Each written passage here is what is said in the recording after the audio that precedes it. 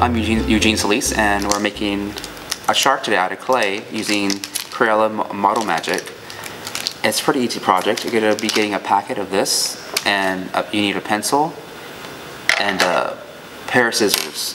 For the pair of scissors, just go ahead and cut the pack open. And this is a good project to start with because later on we'll probably do more clay projects. This is just get your hands familiar with using clay to make an object, and you can always throw this away when you're done with your project. So to start off with, you have this clay. You just roll it to a ball using your hands. It doesn't have to be a perfect ball, just where it's round enough like this. I want you to stick your thumb in the middle of it like this. And don't push it all the way through because you don't want your clay to get too thin. And what we're doing in clay, in ceramics, people call it like a pinch pot, and some of you have done it, but pretty much is you're pinching the clay outward a little bit to make it a little bit bigger. So we have our little pinch pot right here. And we're going to make our shark. And so what I'm going to do is pinch it outward and think where the tail's going to be and the head. So the head should be larger and the tail part should be smaller. So I'm going to make this my head and this my tail. So I'm just pulling with my fingers the clay. That's all I'm doing. And again, if you mess up, you can just mash it together and make that ball again. It's not a big deal. And then once I have my little sections for my head and my tail, my head right over here, my tail right here. My tail, I want the two bottom fins, so I'm just pinching the clay with my fingers outward. So it should be one solid piece of clay. Try not to break it off and attach it.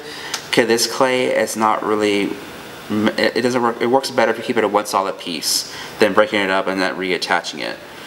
And then the second part, we'll make the other fins on the side. So I'm just pinching the clay outward with my fingers, pretty much my thumb and my middle and index finger.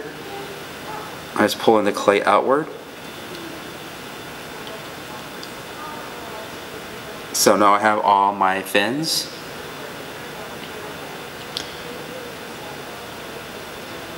And the reason for the pencil, oh, I forgot one more. The one on top, of course, I forgot that one.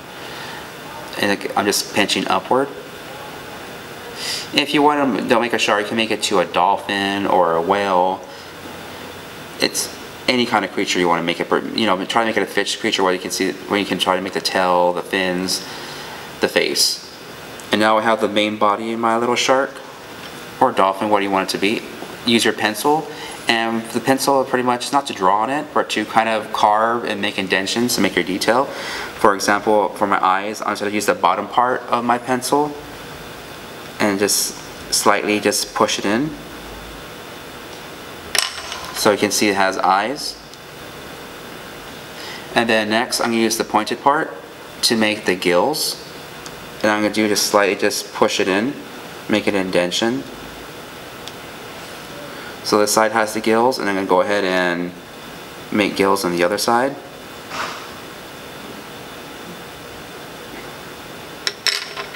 So now it has gills on both sides.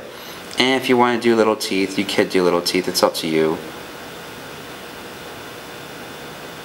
I just make it looks like one of those like funny looking sharks. So I have my little teeth right here. It doesn't have a bottom jaw, which is okay. It's just practice. And so we have our shark. And again, you can make it a dolphin or a whale.